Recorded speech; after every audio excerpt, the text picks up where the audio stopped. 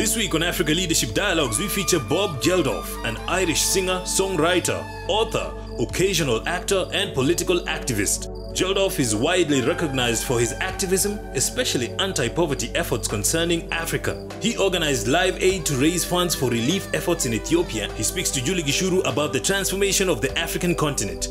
Change could be accelerated. Change is, vital. Start talking with people who think like you. Join Julie Gishuru on KBC Channel 1 this Saturday at 8 p.m. for this and much more.